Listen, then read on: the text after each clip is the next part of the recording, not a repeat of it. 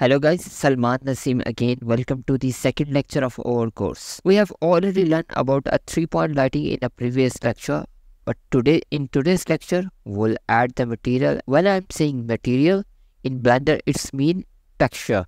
For example, I'll select this one and I will press the Z and go to the render preview button, and I will go in a material section. If I change the base color to the red, you will see that the color is automatically changed on the cube. Let's create something unique with the help of ChatGPT. So I have written down the prompt: create a Python code for Blender in which you create a UV sphere with 10 segments and 10 rings. Each face should have the different material. Let's see.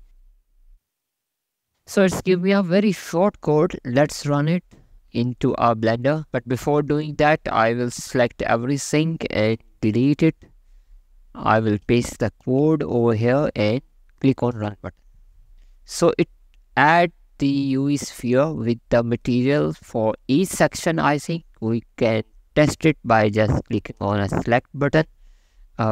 First of all, we'll have to deselect and click on a select button. If we go in wireframe, you can see that there is a selection over here, but the problem is every material have the same color. That's why we are not seeing the impact of that material on our UV sphere.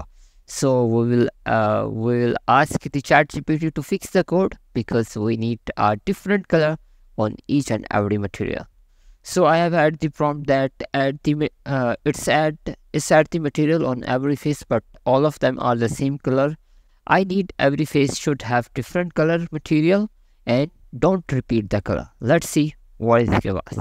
It have the loop is give us the loop that's why it is changing the material, of course, and we'll copy the code and come to Blender. Let's see how it's run. You have seen that there is an error at downstairs, and currently there is no material. Currently there is no extra material for that. So for that, we'll add another window to copy paste the error. We have split the window and I will add their info. So with the info, we have this value over here. We'll copy this and we'll give it to the ChatGPT and we'll tell him to fix it. So that is the way we'll easily copy paste the error in the ChatGPT. So I can copy again and we'll delete the sphere again, and now we'll go there and paste the script. So what's the info window does is actually record everything which we have done in a Blender. We'll run the script again. You have seen that there is the material on each and every face of our sphere. So we have achieved that with our ChatGPT code. But let's see how it look like in a rendering. But for that, I will add a plane. I will scale it up a little bit, and I will bring it down like that. And now what I will do, I will scale it a little bit more. Now I will hide these by clicking here and here.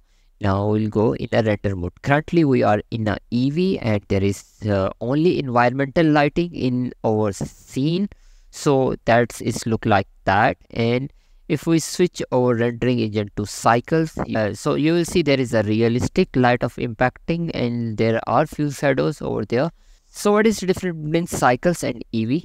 The Cycle is a physical based rendering engine in a Blender which simulate a realistic behavior of lighting. In simple word, it's use a ray tracing for lighting, shadows and reflection. So because of its realistic behavior of lighting, the Cycle is very much slow as compared to Eevee. So as per Eevee, it is a real-time rendering engine which is mostly used in a gaming. For example, if we go in, we are playing in a game and we have move our character, there is no need of rendering extra stuff over there in a games. It's used techniques like rasterization and screen face reflection. Because of that, Eevee is very fast, but we'll have to compromise on rendering quality. Let's see what is the difference between rasterization and ray tracing. Let's Google it. We'll have a few illustration over here. you have seen this rasterization. There is a camera and there is an object in front of it.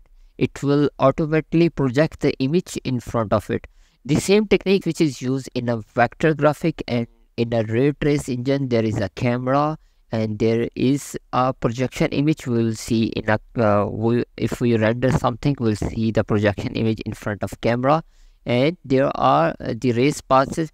There is rays passes from the camera to the object and also see the and also get the light from the lighting source and project the image to this part. Like if I enlarge it, you can see that there is a shadow because of this light, and you will see the image over you will see the final image in a 2D format like that. Let's before ending this lecture, let's test it by placing the camera in our scene. I will go there and add the camera and bring it back these one, and I will go there and add the camera, and I will press Ctrl Alt 0 to bring it over here, and I will unhide these stuff to check everything. Switch to, and I will reduce the sample rate. So I will reduce the samples to 32 on a viewport and also on a render, and I will go there and render the image. Let's see with the 32 samples how much time it will take to render this specific sphere with the different materials and all this on Everyface. So to render this image, the cycles take 20 seconds. There is no light in a scene. We are relying on an environmental light, which we will see in our words section. We'll go in a Eevee and test it for that how much time it will take to render that with these 64 samples. We'll go and render the image. So in a quarter of a second it's rendered over image, but of course there is a difference in the quality. So that is why when we are using a Eevee, will have to compromise on a quality. So as per the animation are concerns, we will cover that in a upcoming lecture. Thank you so much for watching.